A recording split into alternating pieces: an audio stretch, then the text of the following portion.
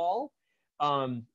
Very much appreciate you guys all joining us today. We have we very much appreciate the following, and as many of you, some of you are new here, and so what we're doing is we're trying to put out a weekly, and going forward you'll see that it will be a bi-weekly webinar where we just go over the issues as related to COVID-19 and issues for us being self-employed, issues for real estate professionals, issues for real estate investors, and we're trying to keep our finger on this thing. We're bringing in professionals every week that can help speak to one or more of the topics. Hot topics today being, again, as always, the payroll protection program, at least maybe one good final update on that for 2 weeks. And we also, I believe we have Rich Vetstein, Jared, Matt, or Brianna. Is he on? Have you guys found him?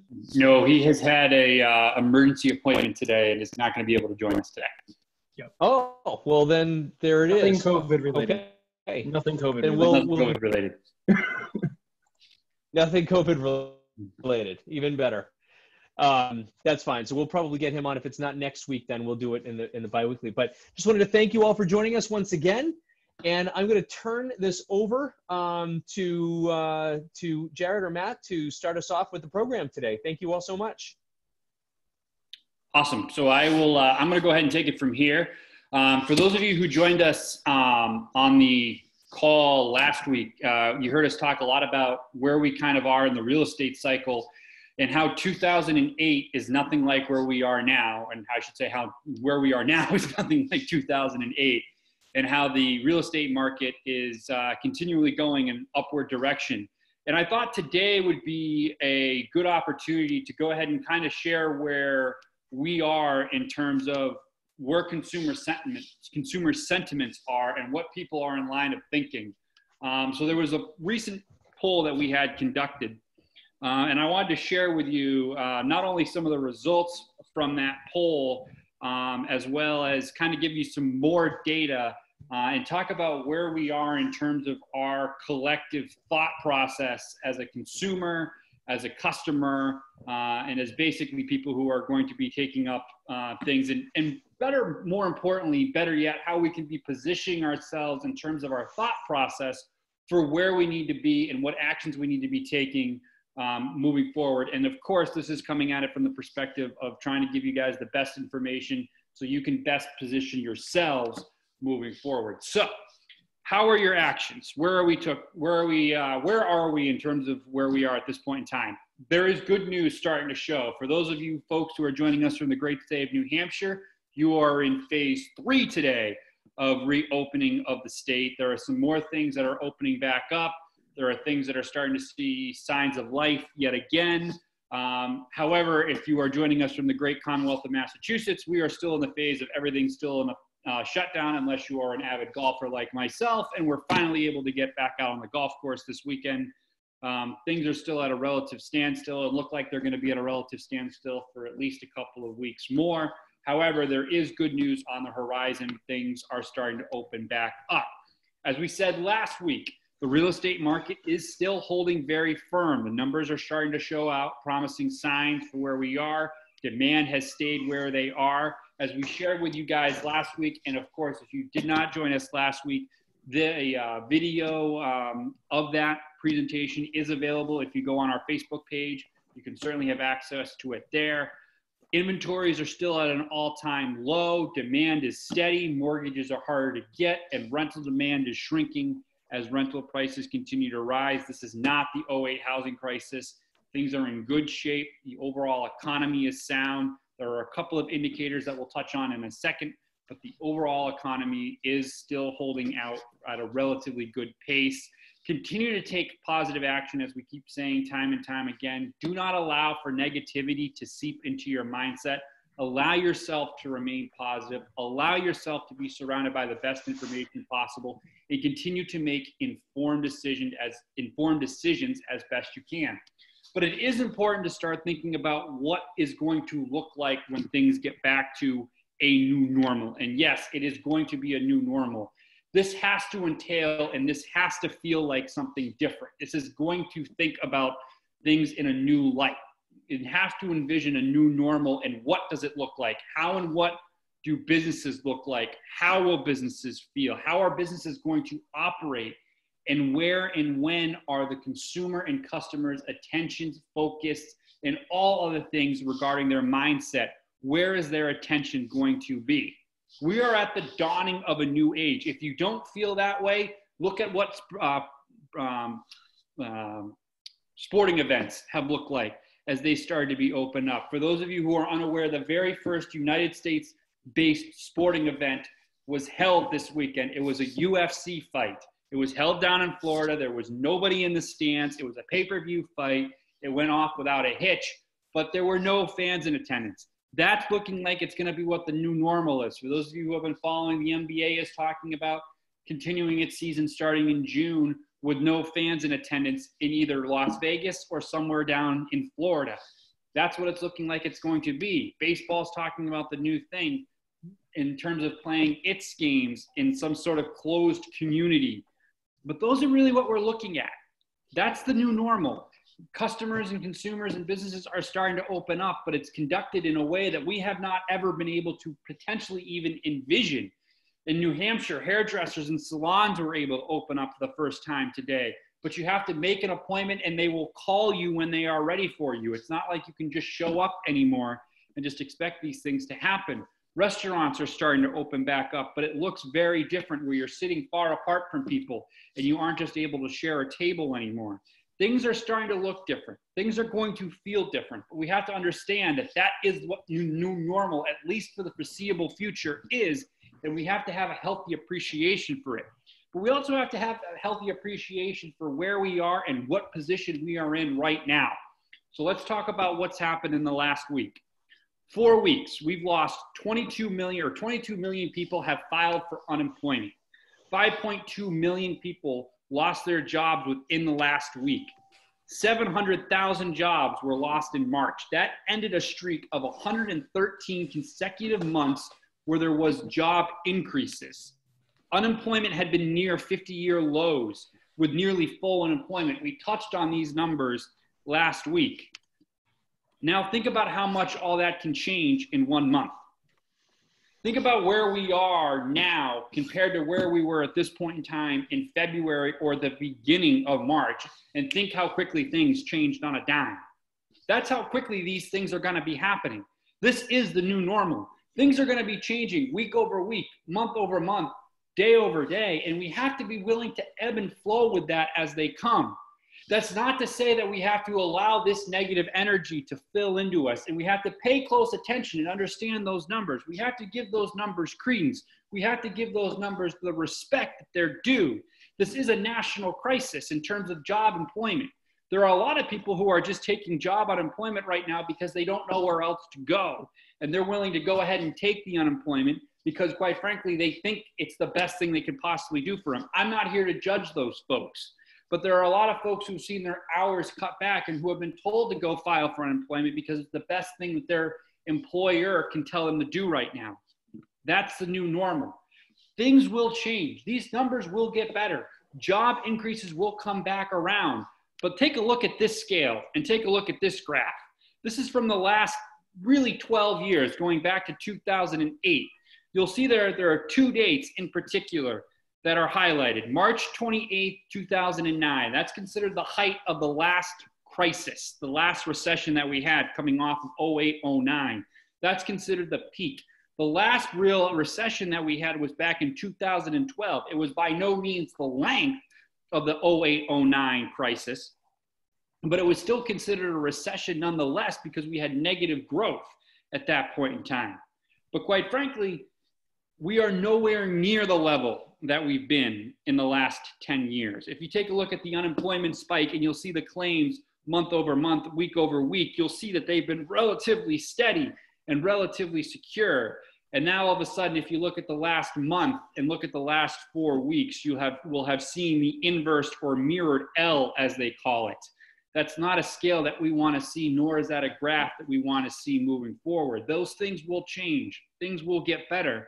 And we have to give credence to where we are in the position that we are in on a week-to-week basis. But even in the dark of night, there is still starlight. Take a look at this. This graph shows two things and two things I want to pay close attention to. And this is done by the Pew Research Center, where all these numbers and statistics and graphs that I'm going to share with you come from. These are the last two major recessions that we've had. 2001 at the end of the dot-com bubble and 2008 at the last housing crisis that we've had. These graphs show negative economic sentiment and negative economic conditions. As you'll see, in 2011, 8% of Americans believe that economic conditions were good or excellent or good. Let's put it that way. In 2001, 37% of people believed that there were negative or there were good or positive economic signs to stand for. Take that in consideration.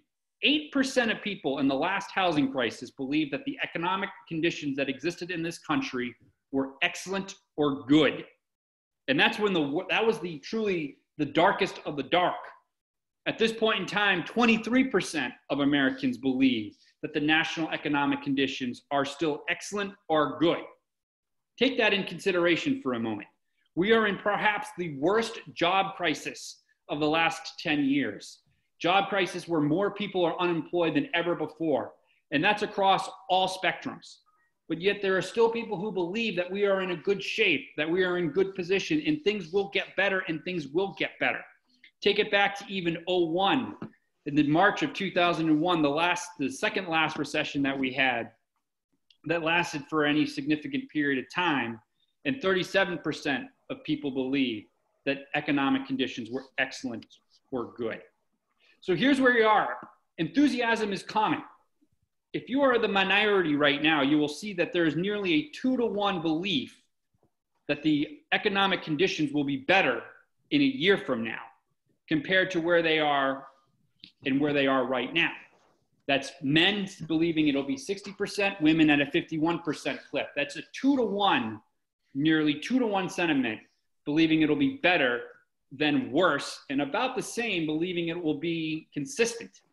So pay what you want to the attention that the media and the news is wanting to give this and paint the bleak picture. Yes, there are signs that are bleak. Yes, there is bad news, and attention does need to be paid to that. But it is not a bury your head in the sand kind of moment and scream that the sky is falling. Yes, it will be hard in the interim. Yes, it'll be bad in the interim, but there will be pain now, but there will be growth later. As a society, we are conditioned to believe that sacrifice now will pay off later. And to have a healthy concern is certainly natural. To want to take action is natural. And to believe that things will look different is all natural. And to believe that things changing is natural. But we all have to act accordingly. I think from the Jack Nicholson line in the movie The Departed, where Jack Nicholson plays a South Boston mafioso, and he's at a scene at a local diner, and he's talking to one of the patrons and one of his fellow mobsters, and he's acting how things are. And the guy basically shares with him that things aren't great and things could be going better. And Nicholson's reply as the character says, we all are. Things are all bad. We all have to act accordingly. That's the condition that we are in. It is better to believe and understand where we are now, to position yourself and put yourself in the best position you possibly can to act accordingly and to act in the manner that you see fit. That might be different for every single one of us on this call, but it is better to be taking action than take no action at all. Here's one of the first questions I want to share with you after this research that Pew Research Center did, and they did this survey at the very end of March. And just released these results at the beginning of the month. Overall, to what extent are you concerned about the health-related consequences of the coronavirus situation? Nearly almost every single person said to some extent they are worried. Only 1.65% of people said that they had a very large or very small concern to the degree. That's accurate. Give it credence. It's a serious crisis. It is a serious pandemic. This isn't something that needs to not be given credit, but to believe that you're in the minority where you aren't giving credence to it is actually wrong. It is all right to feel concerned. To be concerned is not the minority opinion. In fact, it is the overwhelming majority of opinion. It is all right to be concerned. What isn't all right is to think that it is going to be a negative economic concern to it. Again, The majority of people believe that, again, with this question, overall, to what extent are you concerned about the economic related consequences of the coronavirus situation? Again, 31.33% of people said they are to an extremely large concerned. To a very large extent, 25% of people. To a large extent, 23%. Less than 1% of people believe that the coronavirus economic concern is to a small extent. Consider that. So let's talk about that. Again, overwhelming majority of opinion are concerned about it, but it is now time to take action and cease action to be concerned and lean forward in a positive energy. These show to what steps people have taken. And for those of you who, again, we will be sharing all this with you, so don't feel like you need to absorb all this or try to, pause this to get a grasp of it. But there are different actions that we can be taking. Hey, Alan. How you doing? Majority of people having a fun day trying to fight Oracle collections. Hey, Jared, can you mute yourself? Hopefully it won't be too bad. A customer. You can mute. You have to mute him, Matt. Hang on, Jared. They wanted to use them from. I got to get back into it here. So, gotta go hunt someone down in India or Bangladesh. This is awkward. Yeah. I'm back. I probably should speak with Eric. Why can't I get back into it? No, I'm stopping share. There we go. A lot of companies have been moving. I can mute him. I can mute him. Got him. We're good. Crisis averted. We'll go back to the screen share. Back there. There we go. Present. And we're back into it. And we're back. As I was saying, people are taking actions here. They're working more remotely from home. They're avoiding going to physical stores. They're quarantining in their place of their homes. They're practicing social distancing. They're disinfecting hard surfaces. I think this is hilarious. They're avoiding touching your face. Take a look at that number. 25.68% of people saying they are doing it to a larger extent than they previously had. How you exactly can track that number, I don't know. And God bless those people who are actively taking track of how many times they're touching their face over a period of a day or so. I honestly, if you want to try a really hard exercise, count for the next 15 minutes over the course of this presentation or over the time that we're with you here this afternoon, how many times you touch your face. You'll be horribly mortified at the number of times that you've done it, and you've probably done it at least once or twice in the amount of time that I've been talking about this. But people are taking active steps, and it's not to say that you are doing anything less or more, but there is a large extent of people who are taking active steps. For us, my wife and I, with our son, we decided to quarantine in our home. We're down in our place on Cape Cod. We just decided that it was time that we actively just shelter in place, for lack of a better term. We're trying to go out as few as we can. We're doing a lot of deliveries to our home for groceries. And of course, we're working remotely. Things like this is maybe what the new normal looks like.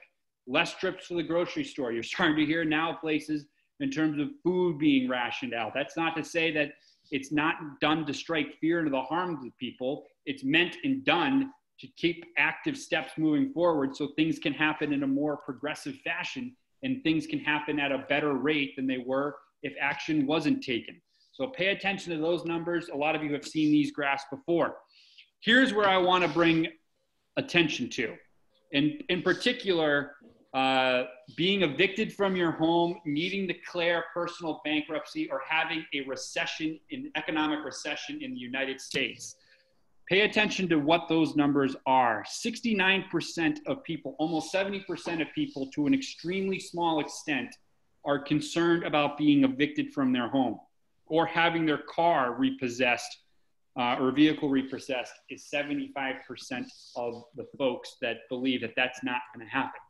Think about where we were in 2008 and 2009, where the overwhelming majority of folks in America were concerned about losing their home. I believe the number was something in the 60s that people believed that their home was going to be repossessed or that they were going to have, they were going to be evicted from their home or have to declare some sort of bankruptcy to wipe their debt away. This is not the case. People are more positive. People have a better sense of where they are. There are a lot of people who aren't even concerned about losing their job. If you take a look at that first one, 52.68% to an extremely small extent believed they were going to be losing their job. People are taking action to make sure that they don't lose their job, whether they're agreeing to be furloughed for a couple of months, taking pay decreases, salary freezes. Action is being taken for the good of the overall whole. And that's where we are. This is what matters between now and where we were years ago in 08 and 01.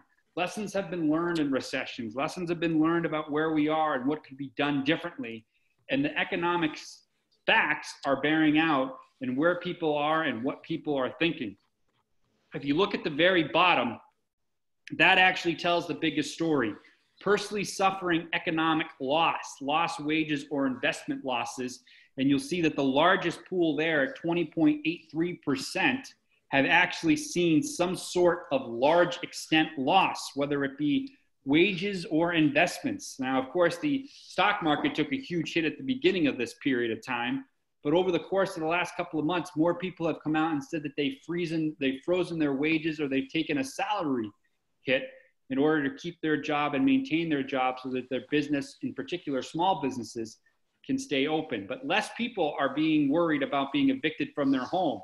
Let's fast forward now to this particular graph. People likely refinancing their home has decreased to a large extent, 12.2%, and increased at a 55.75%, with 2.2% of people staying the same. Now I'll show you a second, of course, that people are looking at that's not going up to adding to 100%. The line graph on this one didn't translate very well over to the PowerPoint presentation. I will show you that in a second. But there's two things I want to take, and this particular slide is the meat of what I wanted to talk about today. If there are 55.75% of people who are increasing their thought of refinancing their home, what does that mean? Well, we shared with you last week that there have been less people pulling out less equity from their home than the last housing crisis. But now people are realizing that maybe that is a strong indication of what they should be doing. So indicators would have you believe, if this is what's called a lagging indicator, that would mean that we are potentially setting ourselves up for a housing crunch, maybe in 3 to 5 to 7 years from now, as people start to worry if they pull their capital out of their house now, what things will look at like in 5 to 7 years from now when their rates start to change. And if they've lost their job now, how hard or easy will it be to pull that equity out of their home? And are they setting themselves up for a financial hurt in years from now? To me, that is actually the most important number that we can potentially look at. And the reason why I wanted to pull it out of the line graph and really pay close attention to it at this point in time. Take a look at the graph right below that. People likely to sell their home decreased to a large extent, 24.2%, increased to a large extent, 64.2%, and likely to stay the same, 11.6%. This is clear cut and dry. That actually adds up to 100%. Nobody's taking a stance of, I'm thinking about selling my house, but I'm not going to do it anymore. Or they're saying, yes, I 100% want to sell my house. There's no cut and dry thing in the middle. If you've heard me talk at any event before, you've heard me say time and time again, nobody wakes up on a Friday and says, today is a good day to sell my house. I need to sell my house today. Very few people wake up saying that. However, consumer sentiment and mindset of folks in the economy right now have had that trend saying that, yes, I am likely to sell my house. More than likely, that's 64%. There's a large segment of that population who were looking to sell their house in a strong spring market that never materialized. That started to show signs back in January, as we shared with you last week, that we were potentially in for one of the more robust spring markets that we've had in the last decade. But that never had the chance to materialize because at the beginning of March, COVID-19 hit and everything went downward. The housing market took a kind of a halt. Everybody took a pause. Everybody took a breath. There are a lot of people who are still looking to sell their house, but don't have the data in front of them to know what to do, or more importantly, how to do it. There are things out there that need to be done, and we need to be taking the steps to talk to people and say that there are still options in front of you, and you still have available means and available options in how best to go about handling the selling of your house. There is demand across the board for houses. There is low inventories right now, and things can be done. We just have to be willing to take the actions to do it. And now is the time to take actions to do it. Here is the graph that I tried to share with before. As you can see, not all that pretty. You can take a look at it, refinancing your mortgage, remodeling or refurnishing your home. A lot of people holding serve on that. And I think that's more to do with they spend a lot more time in their home and realizing that they need to do some work to their home, or they've looked at their living room and realized how outdated it is, or maybe they're thinking about putting new rugs, couches, TVs, whatever the case may be. There will be a large opportunity for people to redo a lot of these things. Consumers and customers want guidance. We are in a position to help educate and be a source of guidance for that. Know how to position yourself to become that source. Be willing to do the activities that you need to do to set yourself up for success. Remain positive, to put the work in, and continue to maintain a positive outlook on all things, and seek out information and understand what it means. It's one thing just to be seeking out the information. It's a whole other thing altogether to seek the information out and have a better understanding for what exactly it means. Where can you seek out that information? One of the sources is with us at Black Diamond. Mark your calendars, Tuesday, May the 15th. We are going to be doing a Black Diamond virtual meetup, blackdiamondrei.com to register. Go ahead and do that, May the 15th. We're probably going to have Rich Vetskine on then, as he wasn't able to join us at this point in time, or we're going to have him 2 weeks from today. Our next webinar is going to be May the 25th, 3 p.m., as they used to say, same bat time, same bat place. Be sure to register on the link to get the access to that. We are going to start moving into every 2 weeks unless there is some sort of newsworthy event or information that we deem important enough to know, for you to know, to position yourselves in the best positive light, in the best positive way. We are going to position you as best we can. So unless there's nothing new coming out that is changing the way in terms of all the CARES Act and all the different acts and stuff like that, we are going to be talking to you next Monday the 25th at 3 p.m. as well. And of course, if you want to connect with us, you certainly can do so. There's how you can do it. AA Real Estate Mentor, AA Real Estate Group, and join our meetup group, info-based, fix and flip, Boston Rehabber and Wholesaler Network. So you can be sure to keep up with all the things that you need to know in the case that there is something that comes out in the next 2 weeks that we want. Hey, Matt, just to sorry to interrupt you. While you're doing your wrap up, and because we are, we don't have Rich today, Yep. We have some extra time, and I'm wondering if there's anyone here, any people who are on these meetings specifically that want to have any sort of questions or discussions brought up that they want to discuss today. So while, Matt's doing his wrap up, do you guys want to just type in the chat box and we can kind of bring you on, make you live if we just want to chat about whether it's real estate related, self-employment related. I should have probably asked this too. Is it Anthony and Ron? Are they there to? I don't see them yet. I just looked. I did not see them yet. Okay. But it is just, you should be here momentarily though.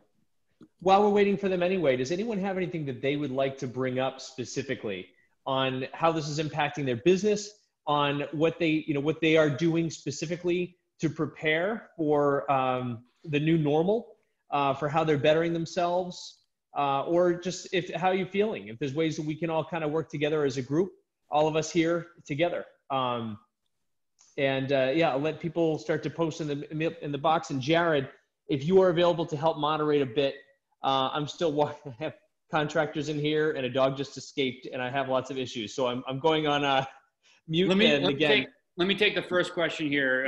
Language allowed in MA for rent notice for non-payment. Can I get a little bit of a clarification as to what you mean on that? If you're talking about trying to go after somebody who hasn't paid the rent, there's some very, very strict guidelines and regulations in place that you want to be extra careful on. So if we can get a little clarification on what you're looking and what you're talking about, and that way I can best give you some guidance on what we're talking about and what we're faced with at that point in time and where we are at that from that standpoint. bring that, if they're available, bring them on. Just bring them on so they can get a new fresh face and give some other perspectives. Bear with me 1 second. I've got to go find these people. Yeah, I click participants and then do a search for the name at the top. Oh, even clear. That's clever. Okay, Susan, I'm unmuting you. So if you want to just go ahead and share with your question, just speak right to it if you'd like.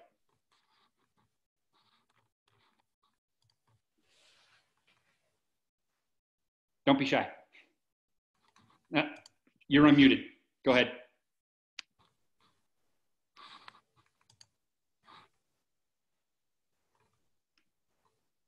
Go ahead, Susan.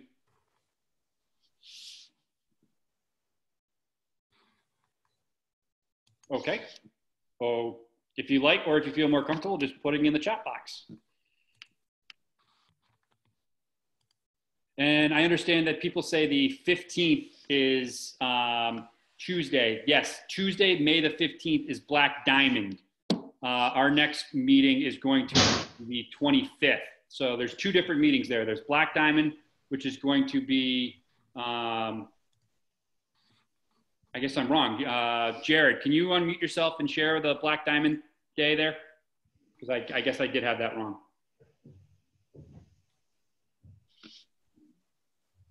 And Susan, we did just unmute you. She said she was saying there's a technical issue.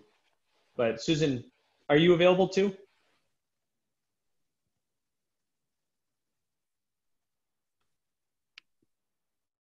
Oh, all right.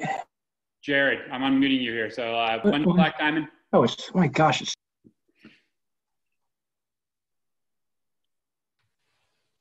he keeps muting himself. Okay. We will get those correct dates. So I guess your question, Susan, is about allowable, go back to your question, allowable language for non-payment for tenants.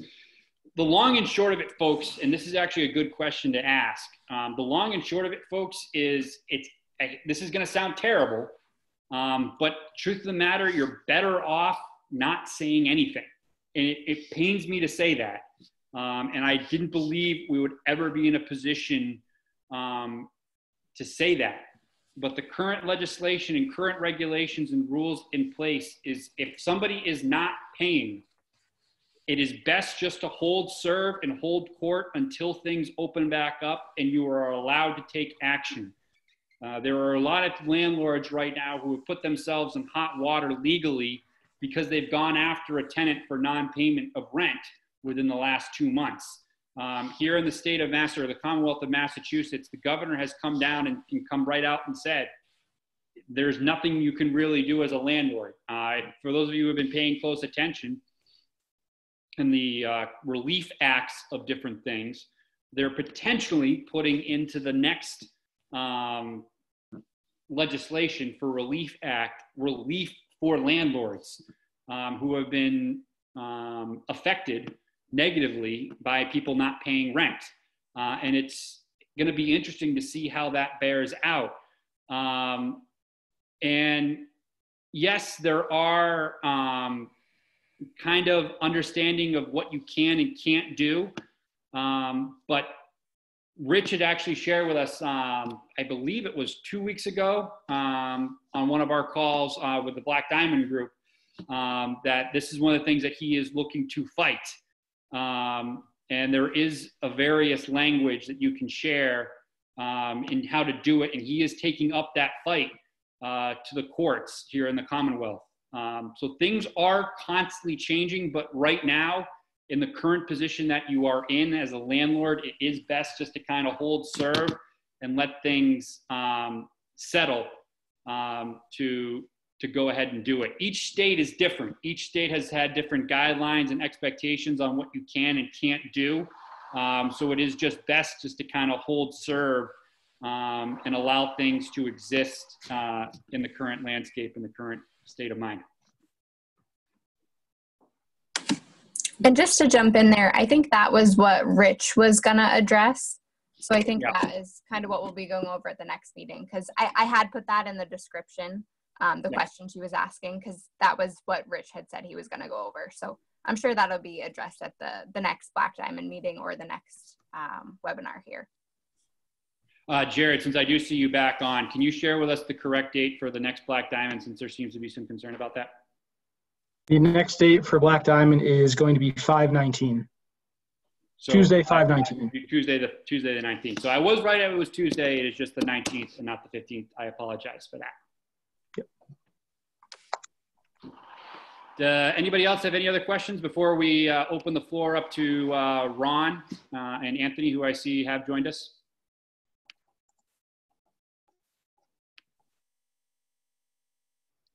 All right, Anthony, I'm going to go ahead and unmute you as I search for Ron here.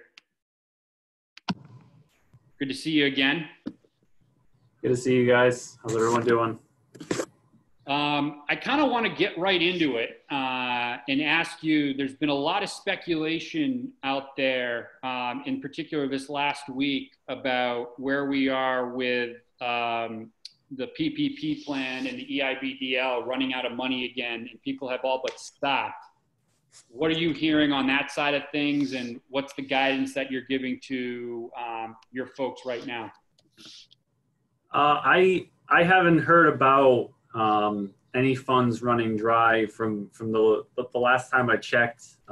There's still some funds of it. There's still more than enough funds available, and it's recommended to try to go through smaller banks at this point, just to get money as quick as you can. I have heard that the EIDL loans, the EIDLs, those are starting to roll out for a few clients that got funded last week. So those are slowly but surely at this point. But from a PPP loan standpoint, there's still money available.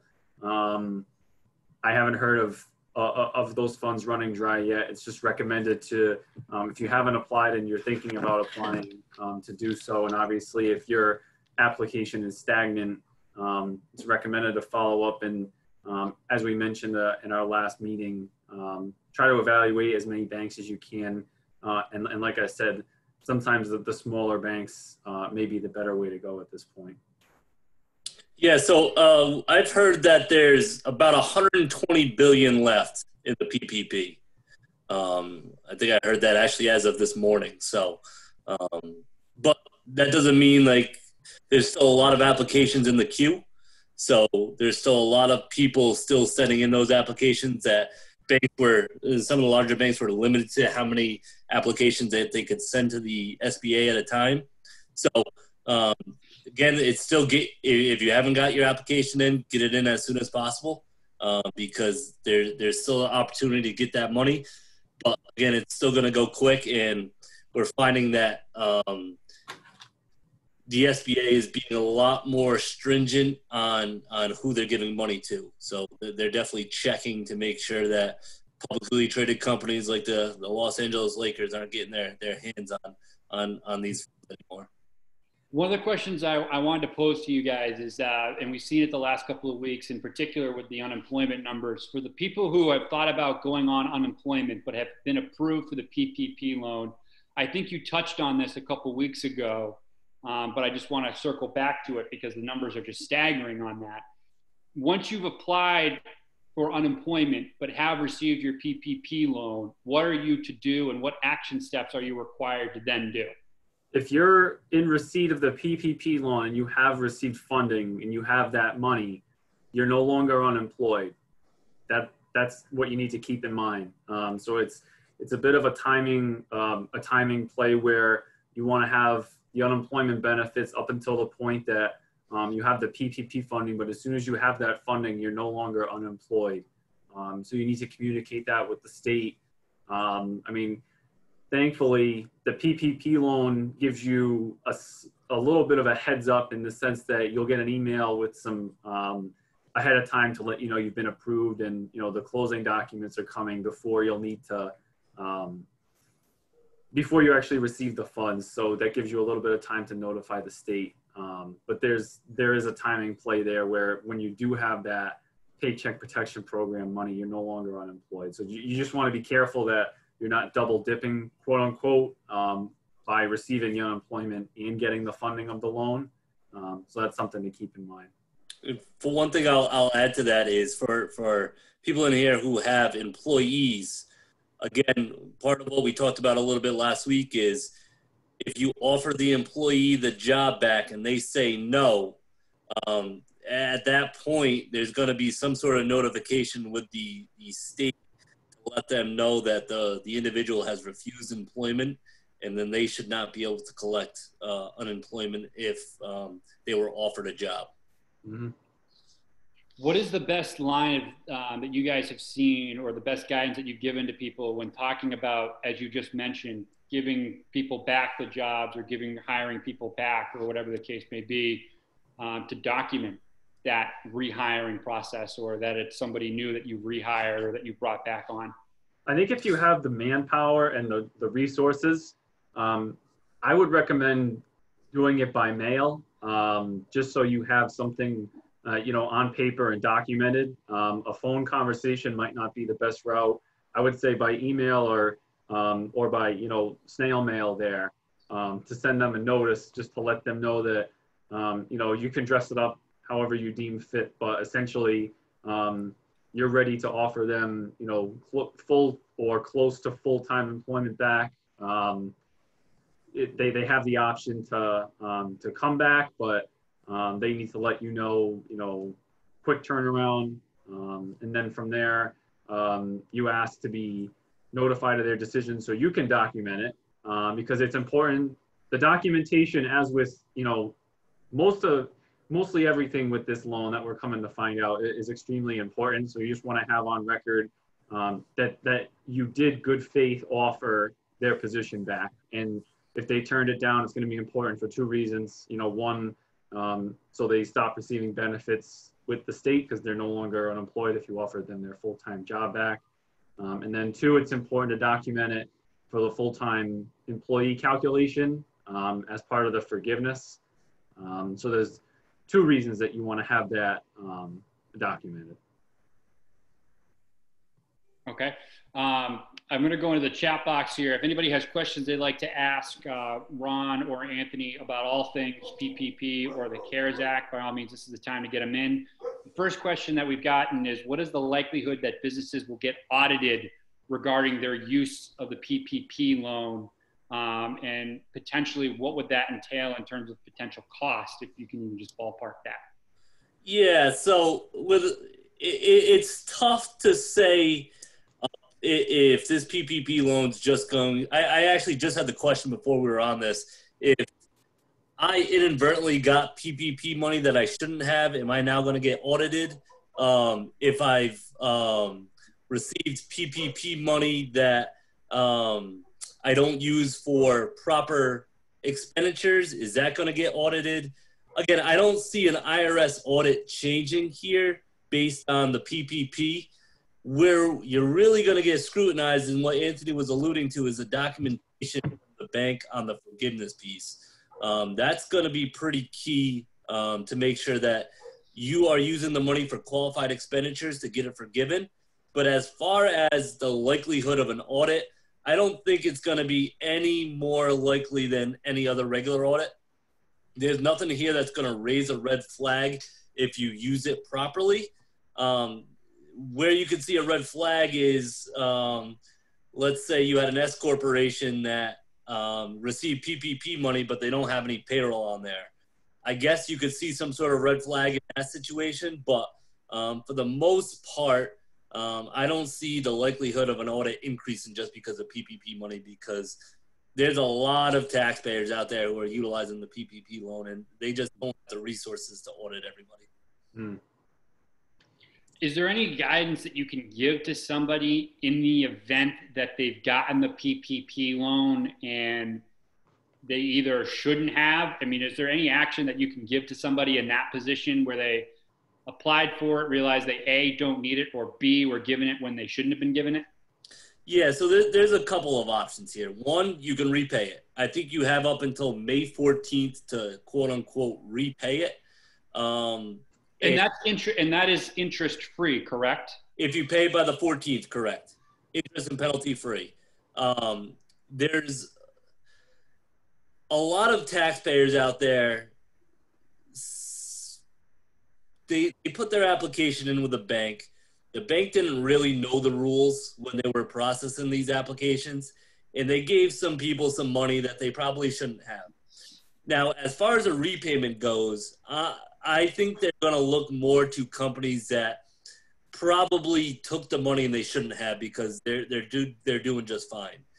There's a lot of people who took some money or maybe applied for some money and got some money who really still could use the money to get them through this period, that you could make the argument that, hey, I'm going to get what I can forgiven on this thing. If not, it's going to convert into a loan at 1% interest that I got to repay in the next 2 years. Obviously, our guidance would be, and it's just from a professional ethics standpoint, if you got something that you shouldn't have, you should definitely repay it back.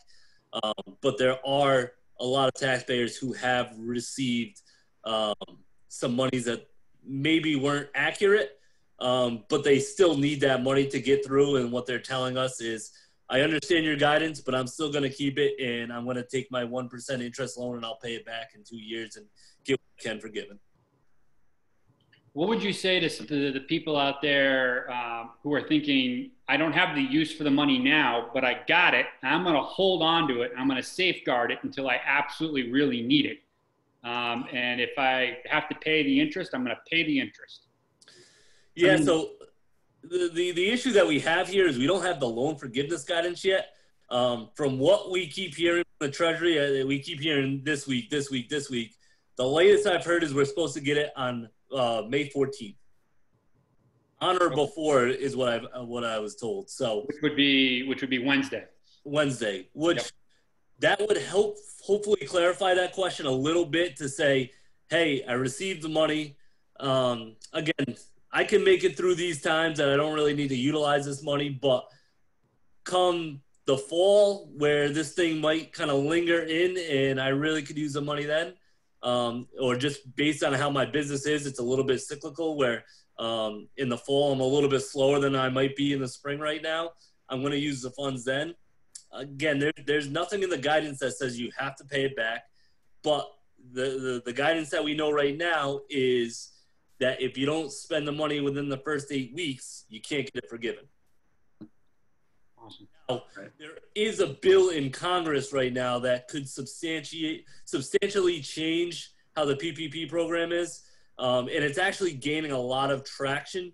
I alluded to that in the presentation, where they're adding in almost everything in the housing crisis as well. So exactly. Yeah. And part of it is, if people are on the call last week, we talked about the expenses that you utilize the funds for with non-deductible. In that bill, they're going to allow you to double dip and let it be deductible. So, again, that's gaining some traction. But there's a fight in Congress right now between Democrats and Republicans on what the next bill will look like. I think this part of the bill probably has a little bit of bipartisanship with it, but the funding of state and local governments, the Republicans do not want to do, which the Democrats do.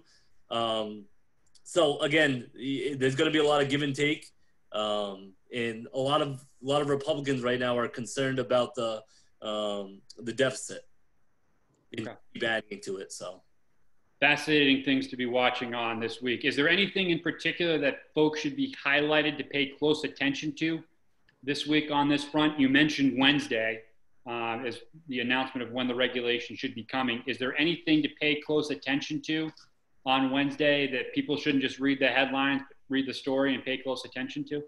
So 2 things that I'm concerned about on Wednesday. One is how they are treating what they call a full-time equivalent.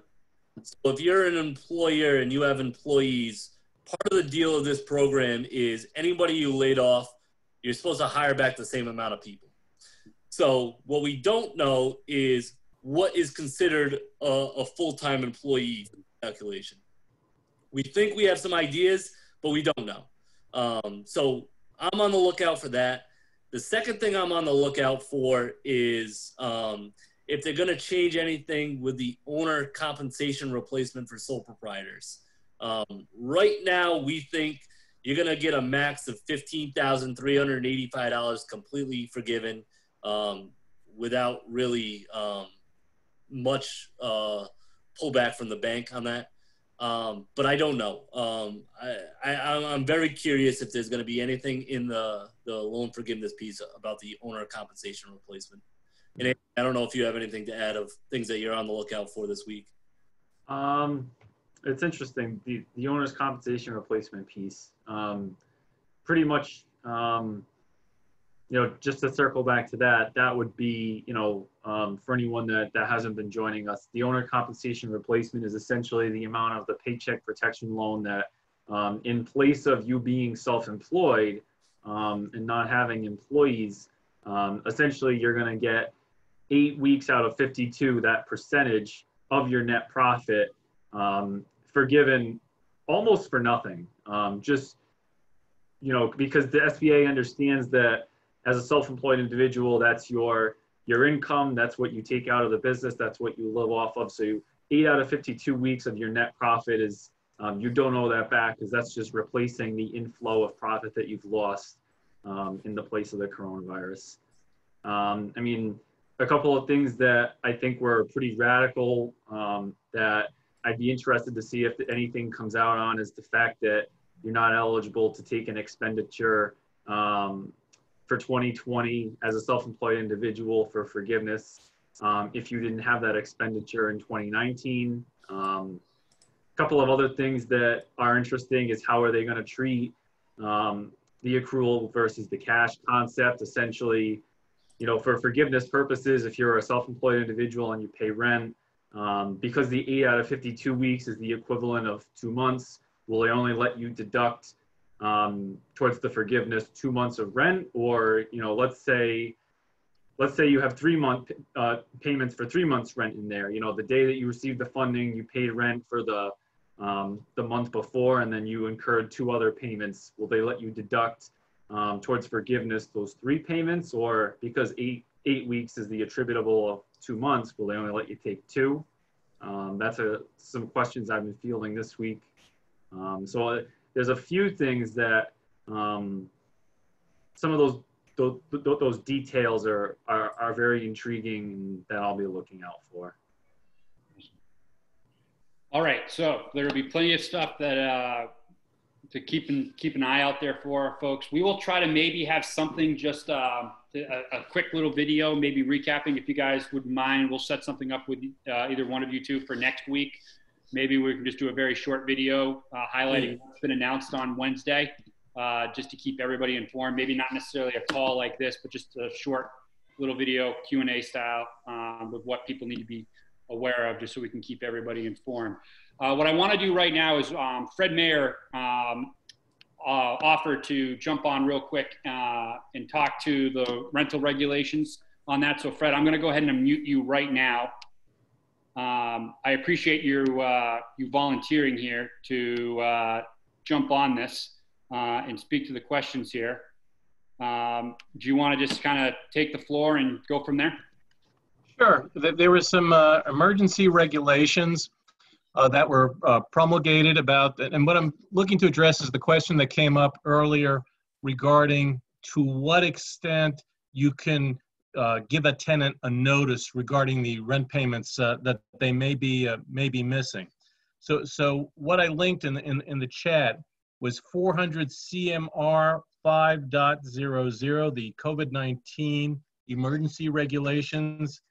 And if you go to those regulations and you click on them and it's a PDF, you'll get to a section 5.03, obligation to pay rent, notice of rent arrearage, and a subparagraph 2. That in 5.03(2), it states that they've got like 3 paragraphs that you need to include if you're thinking about delivering a notice of late rent to one of your tenancies. And it starts in all capital letters: this is not a notice to quit. You are not being evicted, and you do not have to leave your home. I did have this on my screen. Let me see if I. And for those of you who are following along, that link is in the chat. If you'd like to go ahead and pull it up yourself in the PDF, it is linked there in the chat. You can go ahead and do it. And what I think I'm going to do real quick is see if I can share my screen. If we have the capability, I'll just pull the regs themselves so that you can see what we're talking about. If not, I can certainly do that too here, Fred. Okay, let me see. I think I've got. You can make him a co-host, Matt, if he can't do it. I think I'm pulling them up right now, actually, and I still have the share going. So there. Perfect. There we are. Excellent. Excellent. Okay. So So if you go to the second page.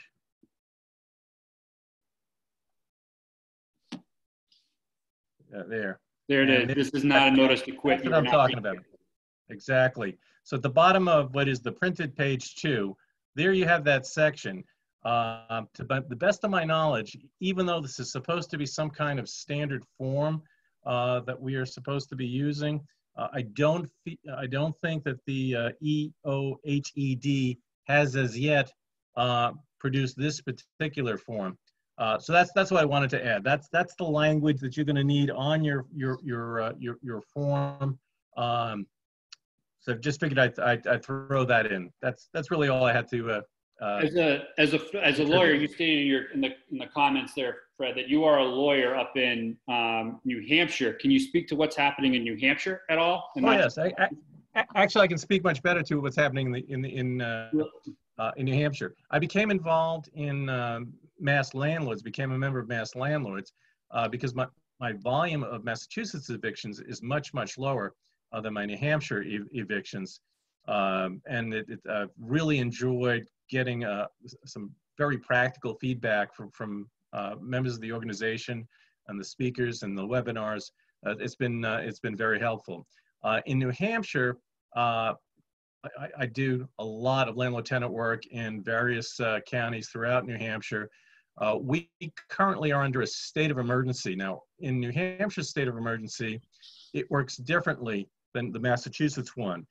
In New Hampshire, one of the things that the governor has to do is he has to renew his declaration of emergency every 21 days, as opposed to, as I understand it, with Governor Baker has it easier. Once he's declared it, he simply has to undeclare it when he gets around to it. Yep. So quite frequently what happens up here is you'll have certain directives that appear to go beyond the state of emergency. So the next red letter date for us up here in New Hampshire is the 15th, because the 15th is the date that the declaration of the state of emergency expires. I will not be shocked if he extends it another 21 days and gets us into June. The significance for New Hampshire landlords is that while the state of emergency exists, there are a couple of emergency orders that for the most part prohibit evictions, prohibits initiating evictions, prohibits getting eviction orders, prohibits service of what up here are called writs of possession, and down in Massachusetts you call executions. Significantly, in April, the governor Sununu did make 2 major exceptions to the what was an absolute ban initially, and it is now possible for us to litigate evictions if the landlord has sustained substantial damage to the property as a result of the conduct of the tenant, or if the tenant is engaging in conduct that is adverse to health or safety. So those 2 exceptions exist. And then with regard to the courts up here, right now they are for the most part have suspended in-person hearings, and that dramatically affects what up here would be a summary process action called a merits hearing on the eviction. For the most part, they're not happening, although last week of April or thereabouts, the New Hampshire Supreme Court came down with a rule that basically tracked the governor's modification of his emergency orders. So now the court will treat landlord-tenant cases where substantial damage or conduct adverse to health or safety is involved. We'll treat those cases like an emergency case or a temporary case, and the landlords can expect some kind of either telephonic hearing or some kind of proceeding to take place before the courts theoretically open for business on the 26th of May. That's the deal here. It's a constantly evolving round robin, so to speak. It is between one of the things I enjoyed about the enjoy is probably the wrong word, but one of the things I appreciated about the seminar done by mass landlords on the mass moratorium and the CARES Act is that for someone like me who practices law on the border, I need to keep track of New Hampshire law, Massachusetts law, and now, of course, we have the federal government weighing in with the CARES Act. And so I found the presentation from the panelists very helpful with regard to both the mass moratorium and also the federal CARES Act. One major impediment that we don't have up here in New Hampshire relates to collection actions. I'm aware that just last week, collection agency and some law firms were successful in enjoining the emergency regulations from the Massachusetts Attorney General that on the face of it bans the initiation of collection suits and certain telephone calls into folks who owe rent or other consumer debts, and those regulations were enjoined as of, I think, last Friday, but the case is still ongoing. We haven't experienced anything like that up here. So here in New Hampshire, there's nothing unlawful or unethical of my calling a tenant and saying, you know, you still owe the money even though I can't evict you right now.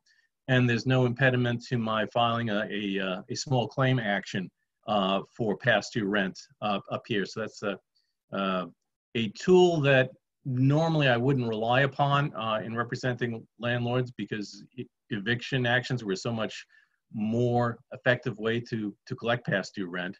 But given that I don't have that option right now, a couple of my tenants, or a couple of my clients, are going to take a shot and see whether it makes a difference if they bring a small claim action, knowing that it will take several months for the small claim action to resolve itself.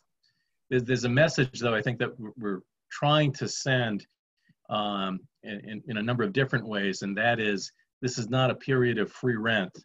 I was most appreciative that the Attorney General's office up here actually had that phrase, namely, this is not a period of free rent, in some guidance issued by the Attorney General's office. And unfortunately, there's definitely a perception among some tenants that it is, or it should be.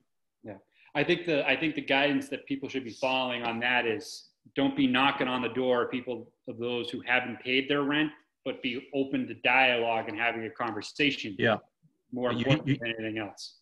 You hear that a lot. You want to be open to dialogue. You want to work with people. There's no prohibition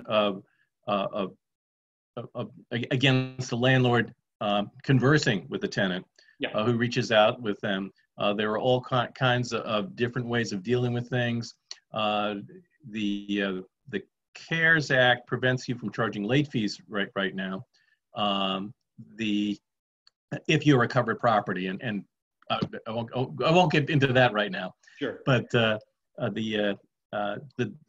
dialogue is important to send the message that if you make a payment now, we can work with you. And that means that over the long term, instead of facing some massive arrears come Labor Day, we can have a working relationship. You can stay as a tenant, I can stay as a landlord, and I'll have some money to fix things. I think one of the biggest misconceptions about this whole CARES Act and things that have been put in place is that you're not meant to reach out in a negative light to a landlord or to a tenant saying, hey, you've missed a payment, pay up, pay the piper, so to speak. But I think and we've been doing this as a company here with our residents. is that we've been trying to have an open dialogue with them from the very get-go about their plans, about what's happening, and just keeping it an open dialogue and a two-way street going both ways. I'd caution that, particularly in Massachusetts, the language. Exactly. You need crucial. You got to be careful with your language. Yep. For example, in the mass moratorium statute, you can't have anything that you say resemble a request to vacate. On the other hand, if a tenant contacts you and says, this is all that's coming in, or I'm not going to get my check until next week, and you respond and say, well, what can you pay and when can you pay it? That puts it in a different light. Even under the regulations that have been enjoined, if somebody like me, an attorney who sometimes collects debts for landlords, if I get an incoming call, that's fine. Yep. I can't make an outgoing call to the individual, but it's a constantly shifting landscape, as you've noticed. Yeah, I appreciate the insight on that, Fred. Thank you so much for sharing what's going on both south of the border and north of the border there in New Hampshire. Does anybody else have any other questions before we wrap up things here for today? We've been trying to keep these to 90 minutes, and we're coming up on that stop. So just want to, again, open the floor up. Thank everybody for their time here this afternoon. But if anybody does have any last questions they'd like to get in any way, shape, or form, happy to answer them. But we do appreciate everybody joining us here today, and we'll just give it another moment or two before if you have any questions you want to just go ahead and unmute yourself, by all means, feel free to do that. Or if you want to put them in the chat box and are a little voice or camera shy, by all means, feel free to do that as well. I think someone had mentioned earlier, I don't know, are they able to unmute themselves? I think we have to unmute them for some reason. Yeah, they can unmute. You can unmute themselves. Okay.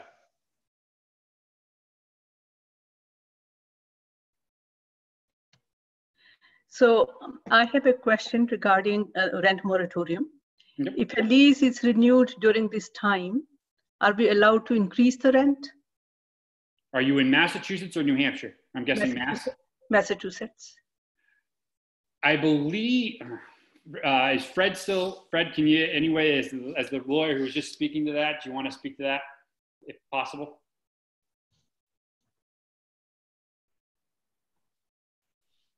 Sure, sorry about that. I'm not aware of anything that would prevent you in either state of issuing a notice of rent increase. If the lease has expired within the moratorium. Absolutely, absolutely. Assuming that the lease has expired. I will say that it may not be a practical thing to do in Massachusetts. I know that one of the ways that practitioners will sometimes offer a rent increase is to do a notice to quit combined with an offer of a new tenancy at a higher rate. And I haven't done it a lot, but once or twice I did it that way. If I were to do it that way now, I'd be violating the Massachusetts eviction moratorium. In New Hampshire, I think we have done something, in some of my cases, I've done something similar where we were having problems with tenants in different properties, and we sent out notices of non-renewal. I cautioned my clients that a notice of non-renewal really doesn't do anything to your tenant other than put him on notice that there could be consequences down the road to his behavior. Because even if you don't renew a lease, by operation of law, similar to Massachusetts, in that unless you do something else, it very easily morphs into a tenancy at will. With my New Hampshire cases, it's a little bit easier to predict when I'll be able to do certain things lawfully. In Massachusetts, we're under this moratorium in the non-payment of rent cases, where it runs for 120 days plus something, or the state of emergency, the end of the state of emergency plus something, and it's plus 45 in one scenario and plus 90 in another scenario. So it's really difficult to predict when you can lawfully do something under the Massachusetts moratorium. So I'm less comfortable talking about what might be possible there. You have Mass lawyers, as other speakers that I've heard, that I would certainly recommend that you listen to address what might be possible in the context of this crazy moratorium that we're trying to navigate. So I think that answers the question. Again, the key part of that question is if it's a new lease. Again, if it's a new lease, it's open ball game. You can do whatever you would like. If it's a current lease and you're trying to raise the rent, different story. David Flecker, I saw that you were raising your hand there. Do you have a question you'd like to ask or anything you'd like to add? Just some input on what Fred was talking about. If your term lease has a rollover clause or a holdover clause in Mass, then it turns to month to month. If there is no holdover or rollover, it is not a month to month. It ends. So the recommendation that my attorney's given me is, if I have somebody coming up, don't try to raise the rent right now because of the notice that we have to give in Mass, because it is an actual notice to quit, and to just do a month-to-month lease with them if our leases do not have a holdover clause. And if you just have a traditional, your lease goes from June 1st to May 31st, you're good to go. If you have a clause in there that is a holdover clause. If you don't have it, it ends on that date. So it doesn't automatically roll to a month-to-month in Massachusetts. So my attorney recommended that we do a month-to-month lease with them or rental agreement with them until that time, but do not try to raise rent. That makes a lot of sense to me, given that the usual way of raising rent would be a notice to quit, which you can't do, in conjunction with an offer of a new tenancy. So yeah, it makes a lot of sense to me what David's attorney is telling him. So another option could be don't give them notice to quit, but they could stay in the condo until the emergency is over. And they have an option of signing the lease with increased rent, or they will leave when the emergency is over. Well, let's back up a second. Let's have a clear understanding of what's happening here. When does their lease expire? Let's have June 30th. So June 30th. Are they telling you that they're looking to leave now? Or are they? No, I haven't heard anything from them yet. Okay. How does your contract state that? Is there a rollover clause that if they don't tell you anything, it just basically extends? No, it says nothing. Just the lease expires on such and such date. On I guess would be June 31st, I think is what you said. June 30th, yes. June 30th. Ron or Fred, you want to? I would say in that scenario, assuming that the tenant is willing to sign a new lease, there's no legal impediment for you to offer the new lease, and I could see how offering a new lease, something that gives a tenant some security, well into the future, might appeal. So that's depending upon the tenant's situation, I can certainly see a tenant wanting to commit to another year in a particular place, especially if the rent increase is modest. We don't know. Well, I certainly can't speak to what the market is going to be like months from now, and perhaps your tenant would appreciate the security that knowing that your rent increase is something that he or she can afford, and therefore would be inclined to sign on the dotted line with a lease to commence after the expiration of the current lease at a new rent that's acceptable to both of you. Thank you very much. It's very helpful. Does anybody else have any other questions? Yeah, I have a question. Go ahead, Art. If your lease expires, wouldn't the tenant become a tenant at sufferance if there's no automatic rollover clause? No. As far as my understanding, that would be a no. Brad, Not under the moratorium, Art. Yeah. Right, under normal circumstances. Yes. Under normal circumstances, I believe that answer is yes. But in the context at which we're talking about with the moratoriums on both the federal and the state level, no. Okay, thank you.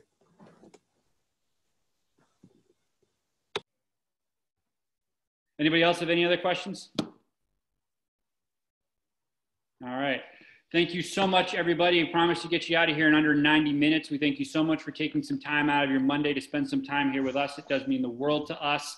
Again, you have Black Diamond coming up next Monday, or next Tuesday, which is the 19th at 6 p.m. You can go to blackdiamondrei.com if you'd like to register for that.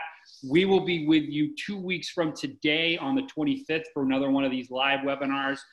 We'll have everybody on here then. Nick is going to do a presentation on kind of resurgence and how to kind of position yourself in 2020 and how to best position yourself moving forward from this.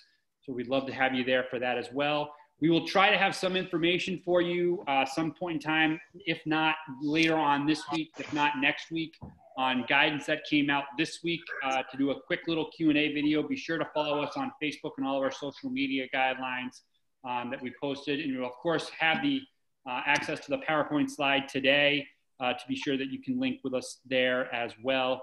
Make sure you're connecting with us again. We just want to give you guys the best information and the most information we possibly can to position you guys the best way forward in the best position that we can for all of you folks as well. Nick, anything you'd like to add in? Thank you guys so much. Tuesday at 6:30, register at blackdiamondrei.com. And then in 2 weeks from today, Anthony and Ron, we really appreciate you guys for your time. And a new guest, Ken, who took over for Rich today on the tenant landlord. We appreciate you too. And if you will feel like you're to post your contact info in the chat, if you'd like to, so people can reach out. But I appreciate all of you guys very much, and we'll see you next Tuesday night. Bye, everybody. All right. Thank you.